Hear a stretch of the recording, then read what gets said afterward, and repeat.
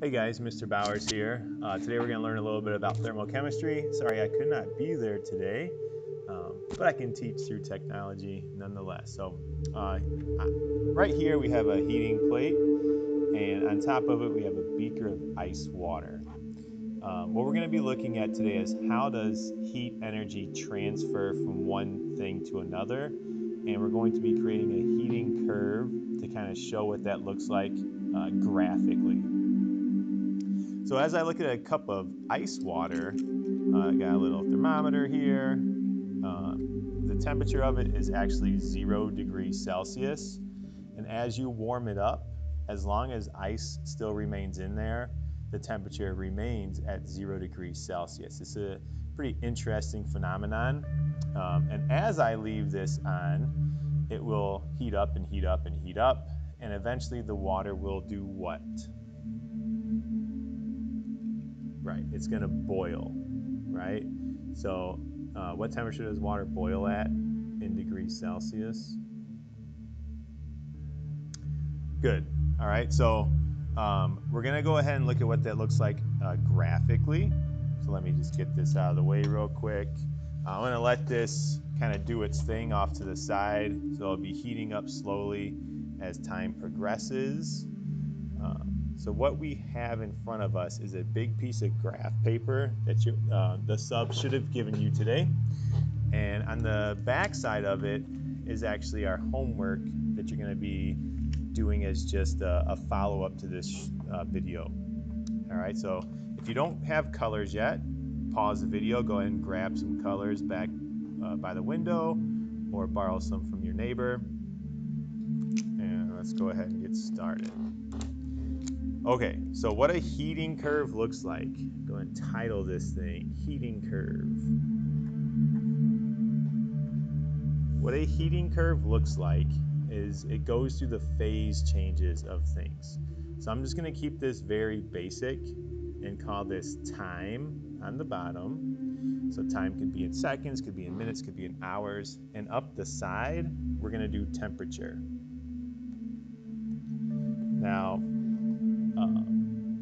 we'll go in degrees Celsius.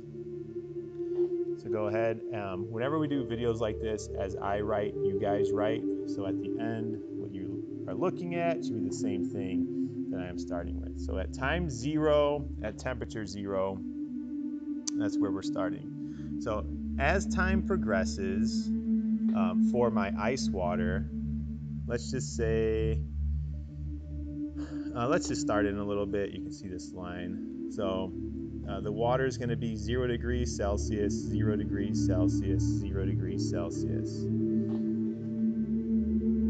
Oh man, I screwed that up, huh? So let's say that this is 0 degrees Celsius here at time 0. It's a little different, see that? 0 degrees Celsius, 0 degrees Celsius, and once all of the ice has melted, the water is going to start to increase in temperature, increase in temperature, increase in temperature, increase in temperature. We'll go to about here. Your graph doesn't have to be exactly like mine, but it should have a plateau and then slowly increase. Then what happens after our water gets to 100 degrees Celsius? What's our water going to do at 100 degrees Celsius? Right. So we're going to boil, boil, boil, boil, boil, boil. Whew, it's getting hot. Boil, boil, boil. And our water has boiled away. Once the water is boiled away, what are we left with? So now that steam, it's gone, right? It's gone into the air. But if we were to keep heating that steam up, we would have a continual increase here. So we're going to go back and we're going to label some stuff. In addition to that, you can see how I started here. It's kind of in a little bit.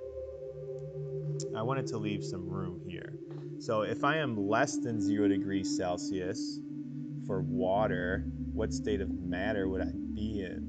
So if I was colder than 0 degrees Celsius, what would that be? So at the end, your graph should look pretty much like this. You have two plateaus and you have some areas of increasing temperature. We have two temperatures labeled, 0 degrees Celsius for the first plateau, 100 degrees Celsius for the second plateau. Let's talk a little bit about what we have going on. So here we have ice. What state of matter is that? Good? Solid?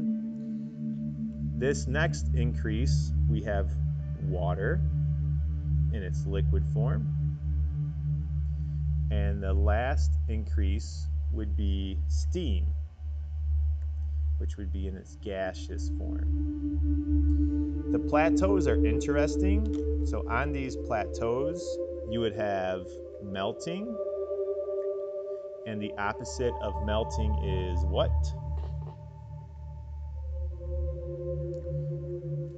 That's going on this plateau. On this plateau, we'd be going from liquid to a gas. How does that happen? We have to have boiling. And the opposite of boiling is, actually it's on the outside of this glass, right? It's all wet. Where'd that water come from? What is that called? So opposite of boiling is condensation. Cool. All right, so we're 6 minutes in. Just give me 1 more minute here. So when we're looking at states of matter, as you go from solid to a liquid to a gas, we need to know what's happening with our states of matter. In addition to that, as we go from solids, liquids to gases, I want you guys to know what is happening to the actual particles. So real quick, just let's draw 6 circles. They're all real close to each other. This is solid, right?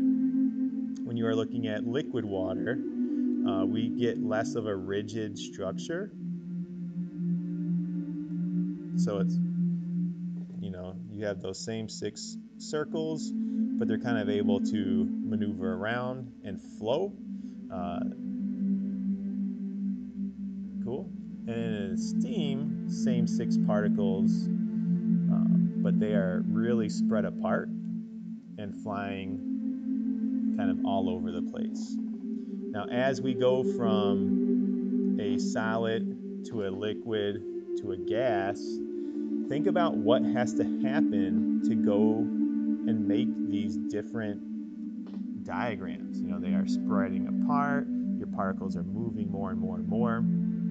So the attractive forces between your particles, they're actually breaking. Those are called intermolecular forces. So your intermolecular forces are breaking. And as you go vice versa, so if we were to cool something down, those particles are getting closer and closer together, and we are forming those intermolecular attractions. And different things have different amounts of attractions. We know that water is a liquid most of the time in our lives, when we see it. But something like carbon dioxide, it's always a gas at room temperature. So why is that?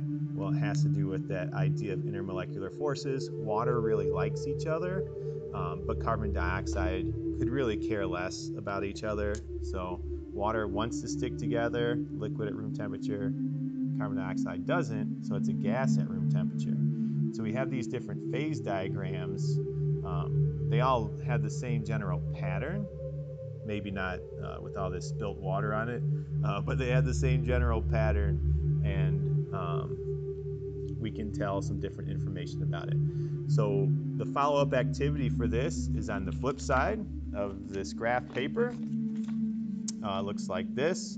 This is just a generic phase diagram. The one on the back was for water. This is just generic. So you're just going to read through this with what we talked about and fill in the blanks with these words, and then answer this bottom question. If you guys have additional time today, please take that time to double check your density homework from yesterday. Take that time to work through your new vocabulary. Take that time to make sure that your density lab is good to go for tomorrow. Hope you guys have a great day. Thank you.